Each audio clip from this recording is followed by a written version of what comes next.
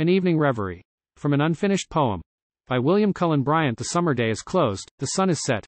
Well, they have done their office, those bright hours, the latest of whose train goes softly out in the red west. The green blade of the ground has risen, and herds have cropped it. The young twig has spread its plaited tissues to the sun. Flowers of the garden and the waste have blown and withered. Seeds have fallen upon the soil, from bursting cells, and in their graves await their resurrection. Insects from the pools have filled the air awhile with humming wings, that now are still forever. Painted moths have wandered the blue sky, and died again. The mother bird hath broken for her brood their prison shell, or shoved them from the nest, plumed for their earliest flight.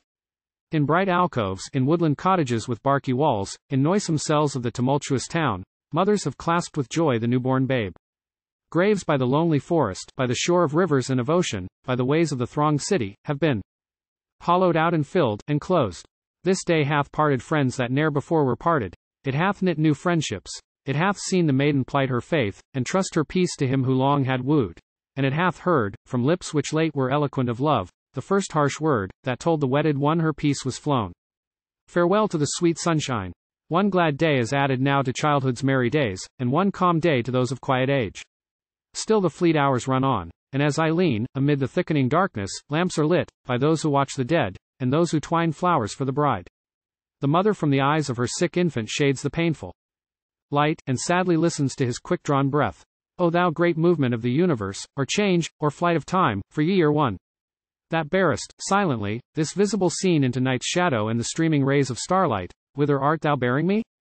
I feel the mighty current sweep me on, yet know not whither. Man foretells afar the courses of the stars, the very hour he knows when they shall darken or grow bright, yet doth the eclipse of sorrow and of death come unforewarned. Who next, of those I love, shall pass from life, or, sadder yet, shall fall from virtue? Strife with foes, or bitterer strife with friends, or shame and general scorn of men, which who can bear? Or the fierce rack of pain, lie they within my path? Or shall the years push me, with soft and inoffensive pace, into the stilly twilight of my age? Or do the portals of another life even now, while I am glorying in my strength, impend around me? Oh, beyond that bourne, in the vast cycle of being which begins at that broad threshold, with what fairer forms shall the great law of change and progress clothe its workings? Gently, so have good men taught, gently, and without grief, the old shall glide into the new. The eternal flow of things, like a bright river of the fields of heaven, shall journey onward in perpetual peace.